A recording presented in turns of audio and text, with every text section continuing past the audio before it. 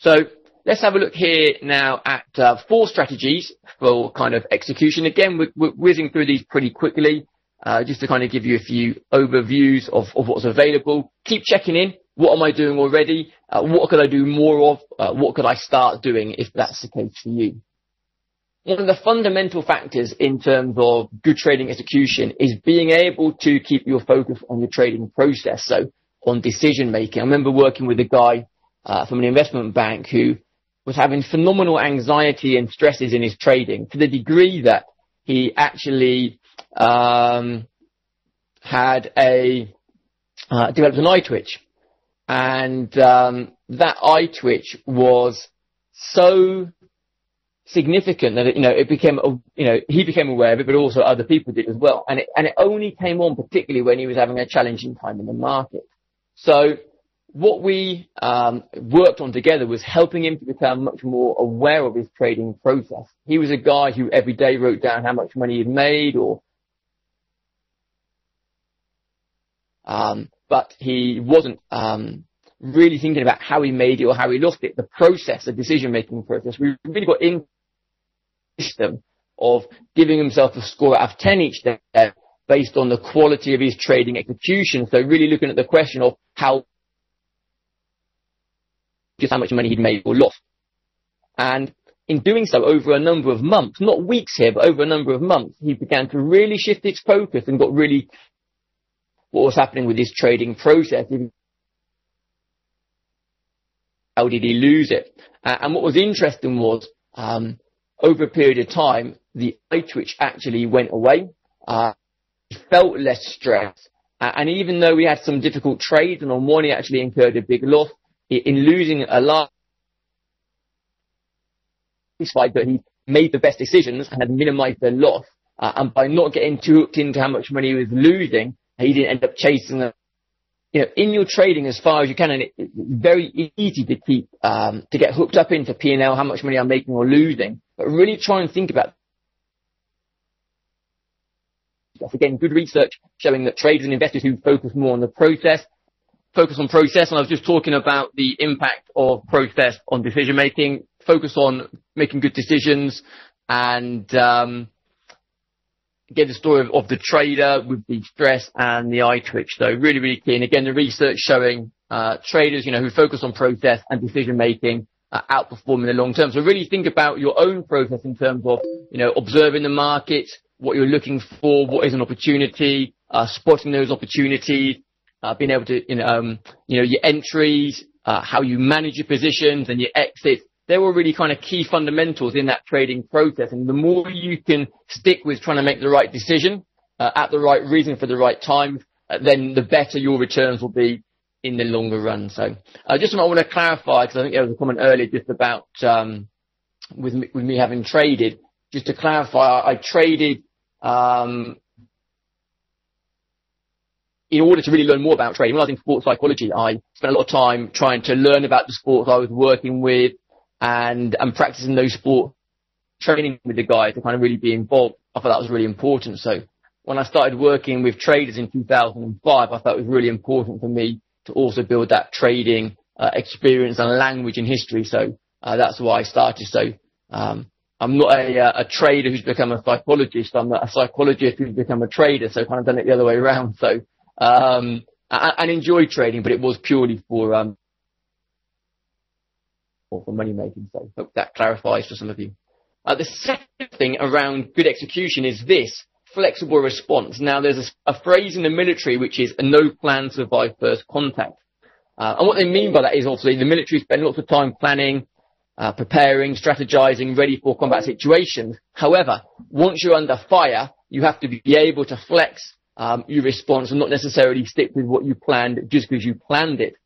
And so this is really something to think about in terms of trading discipline. Lots of people say that discipline, pre-plan, prepare, stick to your plan, and in general I would agree that that's pretty useful. However, what I would add is that because the market is unique from moment to moment and changes in those moments and changes sometimes outside of what we pre-planned for, there be, and it's been suggested this is where the very best traders excel, there might be times when being flexible in your decision making would be really important. And we see examples of this sort of response in the military, we see it in sport, we see it in business, that sticking to the plan, whilst useful, limiting, and there may be times when being flexible might be useful. Working with a lot of top traders in banks and funds, whilst they're disciplined and do have planning and strategizing, they are also flexible in their responses. So the plan really is a bit like a framework, it's a set of guidelines to work toward, but they're not too rigid. I think pretty important. What do you say longer term? What you say longer term is out then? Well, if you think about, particularly for beginners, in the short term, luck can play, or randomness and luck can play more skillful or not will be easier to suggest in the longer term. There's a great book called Fooled by Randomness, Taleb, and he talks a lot about how some traders made a lot of money in the short term, and that might have favorable market condition, for example, and in the longer term we'll get a more precise, we'll get a better view as to whether somebody is skillful or lucky. So time is a factor. The third factor in terms of execution, energy now is really important when you're trading, and again often underrated. But when your energy is low, I've put on there a number of factors, but to group them together, particularly what we see is decision making becomes less well thought out, quicker, and not always as good. Risk perception changes, so how we look at risk and reward changes. We tend to overweight reward and not focus too much on risk. We get a reduction in self-control, so our discipline starts to get affected, increased risk of error.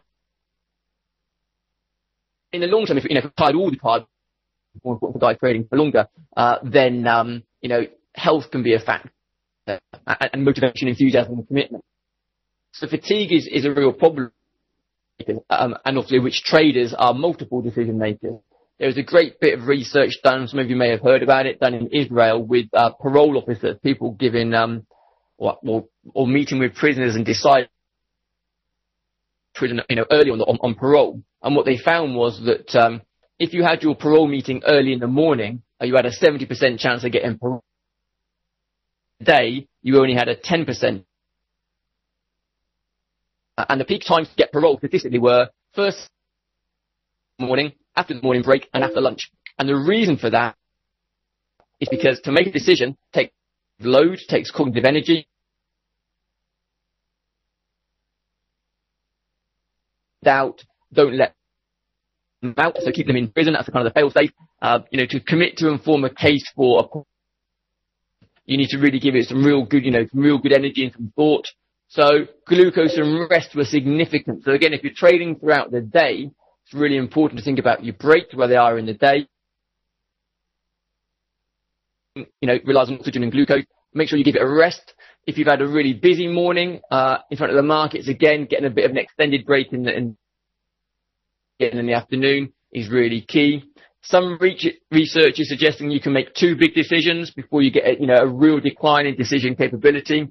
So if you're kind of really going for it and making some big decisions, and this would involve if you've made decisions in life as well. It's not just in our trading, because it's the same brain. So if you're making big decisions in life and you've got to make them in trading, you can expect some cognitive reduction. So glucose and rest are critical, as we talked about earlier, sleep, exercise, nutrition, and rest.